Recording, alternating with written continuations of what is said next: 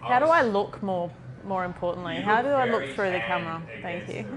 Is it against the red or is it against the red?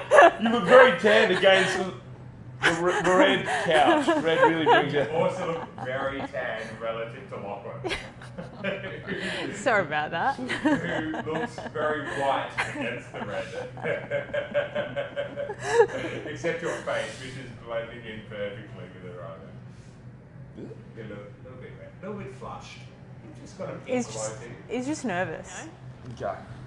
So we actually, all jokes aside, Look, we've been recording for the last hour and a half, so we're good to go. Emma. We'll just start talking. Georgia, welcome. Thank you very much for taking some time. Obviously, it's the end of a bit of a chapter for you with us here.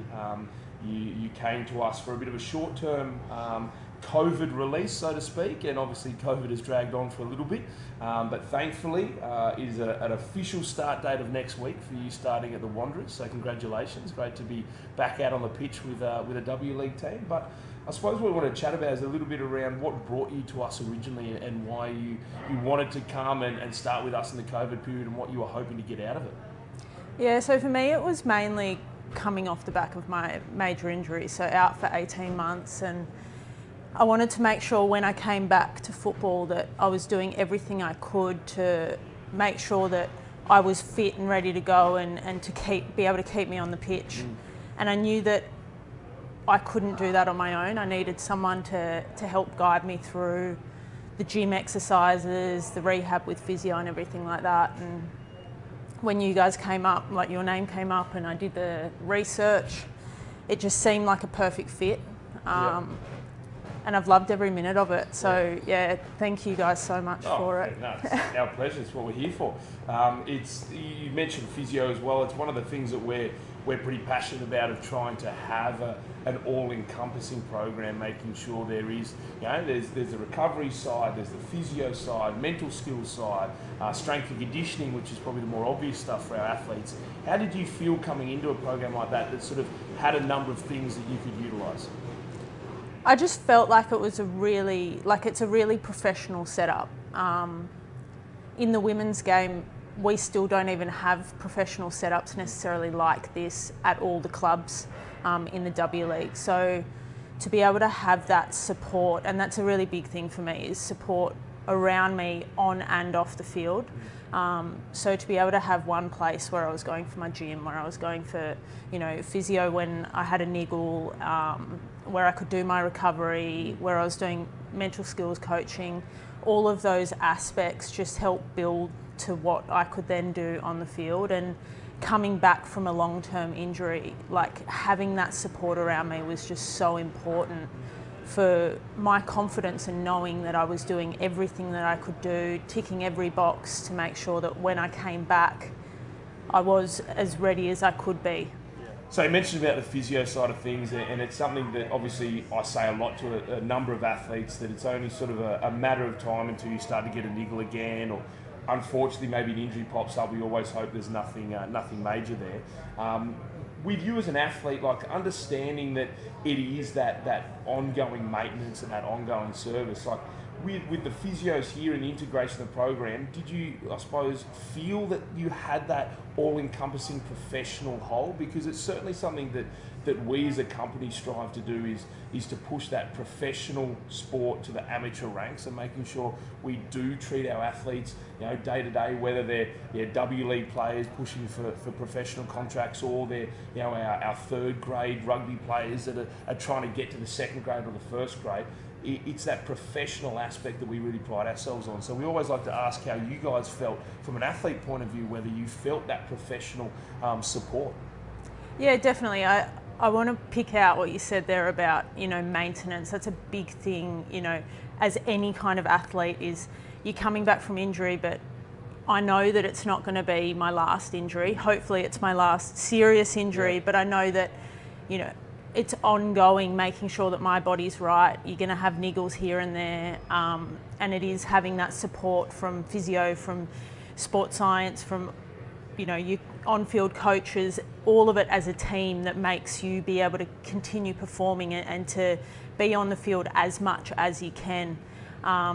Here I feel like it's being able to have your physios that talk to you guys down in the gym and make sure that your program is adapted for whatever you need to change, whatever tweaks you need to make, and having that sort of easy communication pathway makes everything easier. If I as an athlete had to go to my physio and then come back to you guys and say this is what the physio said, and trying to be that messenger, it makes it a lot more difficult. It makes my job, I guess, harder. So as an athlete, regardless of what level you're playing at, making those aspects of training as easy as possible, allowing you guys who understand each other, who have a good working relationship with each other, being able to communicate, it makes everything work, and it means that it increases the likelihood that I'm going to be on the pitch as much as I can. I can be out at training as much as I can because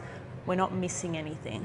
Yeah, fantastic. And I think as a team sport athlete, one of the things we like to chat about around is the fact that you're used to training with your team day in, day out, and then you're used to going to the gym with your team as well.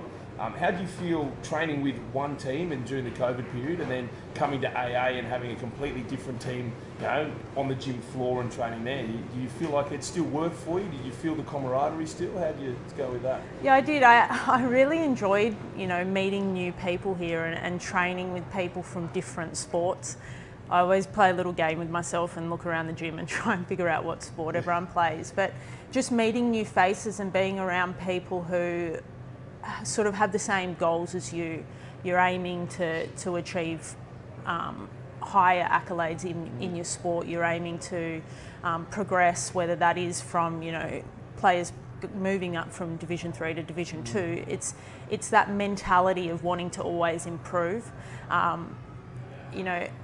a part of women's football at the moment in our winter comp, this year we didn't really have a sort of structured gym program. So it was good to be able to come here and have a different team, but you still felt like you were in a team, and in that team environment, you were held accountable. I really enjoyed it. I liked, as I said, meeting new people and being around, different sports. Yeah, fantastic. And to finish off, if there's a young footballer watching now, umming and ahhing whether or not they need to add strength conditioning or physio performance or anything like that to their repertoire, what would be your advice to them? I think that it's you need to. I think that football is behind at the moment in terms of their attitude towards strength and conditioning, in their attitude towards lifting weights. But I have seen so many benefits from it, both from a performance point of view, but also from an injury prevention point of view. Leading into my major injury that I hadn't been going to the gym for about 6 months. I was being a bit slack with that and got injured, and now I know that to be able to keep myself on the field and do everything I can to prevent injuries, I need to be in the gym. I need to make sure that I have that base strength. So I think that, I'm hoping that football starts to change its mentality towards the need for strength and conditioning. But as a young athlete, do everything that you can to be better than the other people that you're competing against, because if you're only doing what everyone else is doing, how are you going to become the best? Fantastic. Great advice, and it's sad to see you go, but I suppose the only positive is I will return to having the best tan in the gym. So it's been a tough competition between you and me. I know a lot of people have questioned whether I have a fake tan or a real tan, and same with you, but it'll be good to go back to number one. So appreciate your time, my dear, and obviously it's been great to have you here, and can't wait to watch you run out on the field for the Wanderers, and hopefully get you back in the off-season and see how we go again. Yeah, no, thanks for having me. It's been so much fun. Great. Anytime. Easy.